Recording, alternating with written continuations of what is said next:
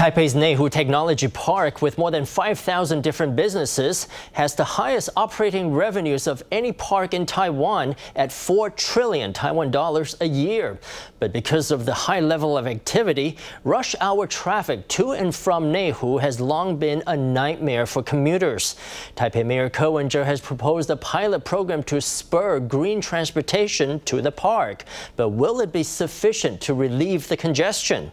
Our Sunday in-depth report. How bad is rush hour traffic in the Neihu Technology Park? You just need to ask someone who works there to find out. If I drive from Mujia to Neihu, it usually takes between 20 and 30 minutes to get there. But on Monday morning, it takes around an hour. When you're rushing to get to work, the traffic jams there really make you crazy. The 1.5 square kilometer Neihu Technology Park was originally designed as a low pollution, low density development for light industry. But in 2002, in line with Taiwan's ongoing industrial transformation, the city changed its plans for the park, redesignating it as a destination for tech firms. When the number of tenants failed to reach targets, the city later expanded the range of sectors represented in the park. That loosening of restrictions paved the way for the more than 5,000 businesses that have since moved in. The park was later opened up to the service, dining, and media industries, so there are all kinds of firms across more than 10 different sectors that moved in. The total number of people working at Neihu Technology Park has now surpassed 116,000. The main roads to the park, built under the initial plan for light industry, are relatively narrow. Today, over 100,000 workers commuting to the more than 5,000 businesses in the park means that both cars and pedestrians have to fight for space. There's lots of cars, but Zhou's Street is really small. There are some cars turning right, some turning left, and some going straight. And when you throw in so many pedestrians, everything comes to a halt. To clear up the severe traffic problems in Neihu Technology Park, Taipei authorities have focused on pushing mass transit, with one plan offering deep discounts on MRT fares for commuters who travel in the early morning. The hope is that buses and the MRT can supplant cars as the preferred mode of transportation for those commuting to the park, but some experts are skeptical. Assuming everyone started work at 9 o'clock in the morning, how would you get your employees to show up for work a half an hour or even an hour early?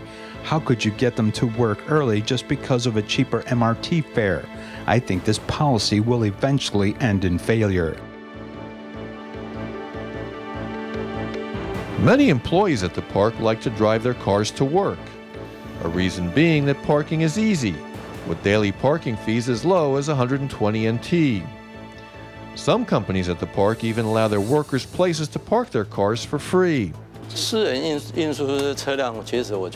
it comes to personal vehicles, I think that if they want to get into a traffic jam, then just let them. Congestion from private vehicles is created by the drivers of those vehicles, who should take responsibility in those cases and adjust the time they leave the house accordingly. We're just working to provide some proposals that could help give commuters other transportation choices, but I think it's unnecessary to go to try to cater to their every need.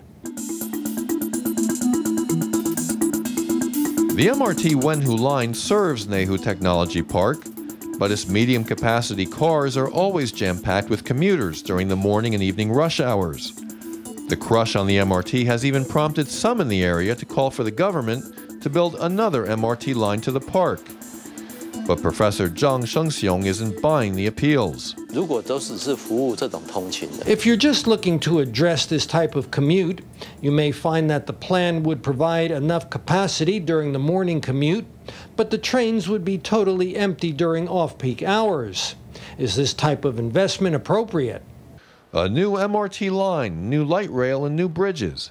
Is adding stuff the only way to solve the traffic problems plaguing Neihu Technology Park? Or may less prove to be more?